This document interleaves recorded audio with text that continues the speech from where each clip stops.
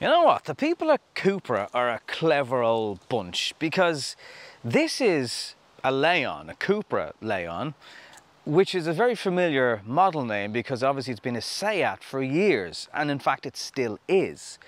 But if you're studying marketing, I would do a deep dive on Cupra and just do a module on how they've reinvigorated a brand that has been around for a long time, because I promise you, Cupra is a brand for loads of reasons, including this copper badge, that has garnered interest from a much younger audience. This is just part of the starting lineup. Obviously there's the Born, there's the soon to be on the road Tavascan, and these are cars that are just generating interest from an audience that don't necessarily look at cars anymore. But they've managed to do it. So it's worth following just from a marketing point of view. What is also interesting is you can still get a Seat Leon, and it's over €5,000 cheaper than this car with the exact same engine. So actually Cupra have done something really clever, because they're making more money from essentially the same car, just a much better looking, more sporty, more aggressive version of it. So I'm going to take you on a little tour of the car first of all, and then I'll tell you what it's like on the inside, and we'll go for a drive and we'll do all the usual bits in a slightly different film version of what I normally do on the channel. I'm just trying different things, mixing it up, and I bought some new gear, so I want to show it off. Okay, so what do you need to know for starters? Right, well, there's the copper front on it that I was telling you about. That's kind of got a Transformers edge to it, and it just, you know, catches your eye straight away because it's different. So the headlights are quite similar to what you'll find on many Seats on sale today, and of course the Cupra lineup. A couple of creases across the bonnet make it look sporty. So when you look at the car from the side, those alloy wheels straight away, they're going to get your attention, and you're going to say, oh, that's a bit different. What's going on with the copper there? Now, if you curb those lovely alloy wheels, that's not going to be too much fun, because you're going to notice it straight away, but they do look sharp. So then we move around to the rear of the car, and one thing Cupra have been doing for, well, since they've started to exist really, are really eye-catching rear lights. At night time even more effective, but just, it's something different again. It's stuff that you just haven't seen before, and that's what Cupra's all about. Some people do get very upset about fake exhausts, so we have one fake exhaust here and one fake exhaust there. So the actual exhausts are, well, somewhere down there. A little bit of a diffuser and a splitter going on. Another bronze Cupra badge, and when you get really close you can see that Cupra lettering, because it's also in black. So again, something very different on the eye, something quite striking and aggressive looking. And then your boot is your typical hatch, just under 400 litres, which is on the smaller side, it has to be said these days. If you like storing things away, you can't really do that in this car, although there is so this slides out and you can drop that down. Well, actually you can't, because you've got a bit of mild hybrid technology going on there. So actually, forget I said anything.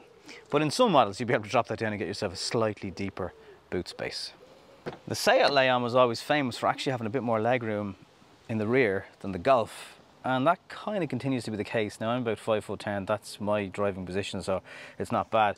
That other seat here is slightly further back, and you get an idea of the leg space there, but actually it's not bad. You can see climate control, 2 USB-C charging ports.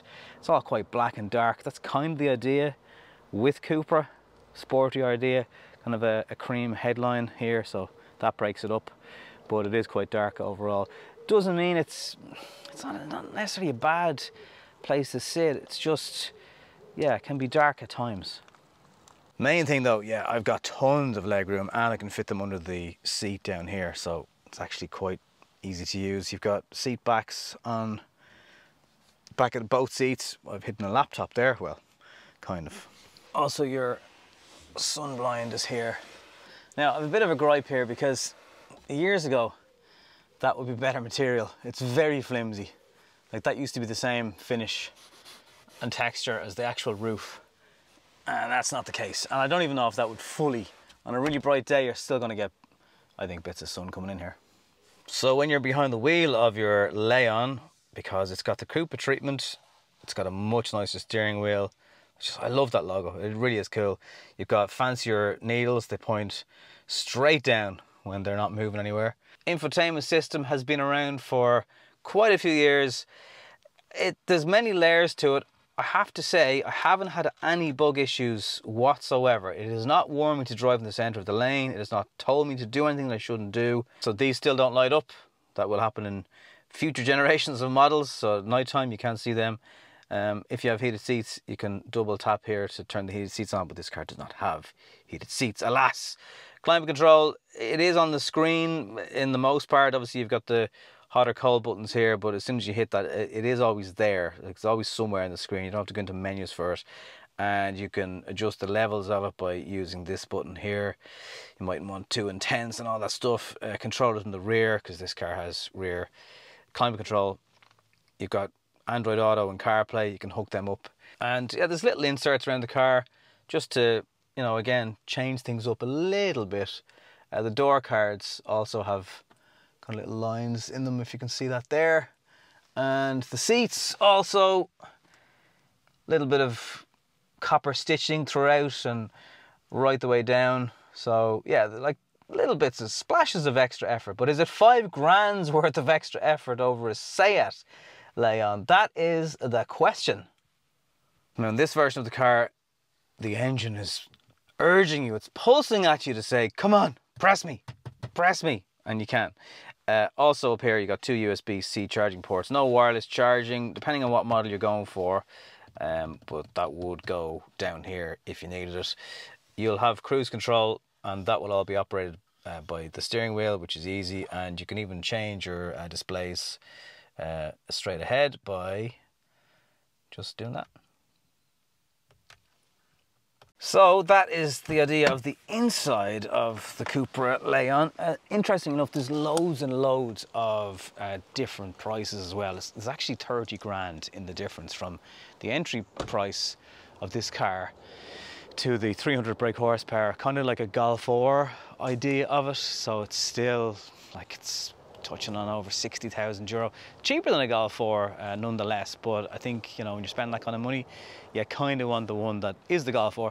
Although in fairness, you know, it's all subject to taste and looks and what you're into. And actually, you know, this is not a bad looking thing at all. But it's just interesting, the different prices. You can also get a diesel one, should you wish. Diesel, a 2-litre TDI, imagine that. There's also a pretty expensive jump between manual and DSG. That's over €3,500 if you want to get DSG, which this car is. It's a fairly responsive engine. It can be a little bit laggy at the very start of putting the foot down. It's a 1.5 TSI. You can get an eTSI, you get 245 brake horsepower, you can get 300 brake horsepower, you can get the 1.4, so this is 1.5. Come on, they don't get any greener. And the 1.4 is the plug-in hybrid. Gonna pay even more for that, and it's maybe 60 kilometers worth of range, whereas if you just fill this with petrol, you'll get about 700 kilometers without having to stop. Obviously, you don't have to get DSG. If you're still into manually changing gears, then you're going to save quite a bit of money. And you could argue it's more of a driver-focused car if you do get a manual gearbox in your Leon. It'll do somewhere between 6 and 8 litres per 100 kilometers, depends how hard you drive it. I've just flicked it into the sport drive profile. It basically holds on to the gear changes for longer. Doesn't make it any different in terms of exhaust note or even a fake interior exhaust note. I guess if you want a family car, it's kind of like a 4 family car to be fair, and you want it to look well, then I see where Cupra are going and I see why you might be interested in it. For me, I'd have to question the €5,000 extra over a Seat Leon because it's the same car. And in my summary, I'll give you an idea of, if it were me and I wanted a Cupra, the model I'd probably be looking at.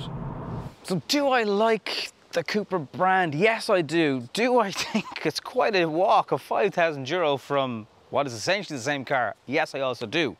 What I'd probably do is I'd have a look at the Formentor from Cupra, which is an even more striking looking car, a slightly higher seat position because the car sits a little bit higher. It's not quite an SUV, it's more of a crossover type thing.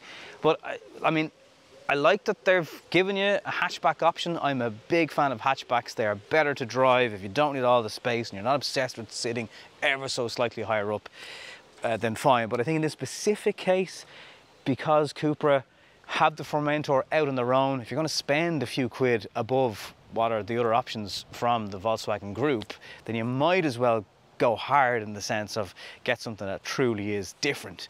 Because in many ways, that is a Seat Leon. Okay, the back looks a little bit different, the front ever so slightly, and it's a little bit more aggressive looking, but it is essentially the same car. So for that reason, I check out the Formentor, compare the two of them and see which suits you best.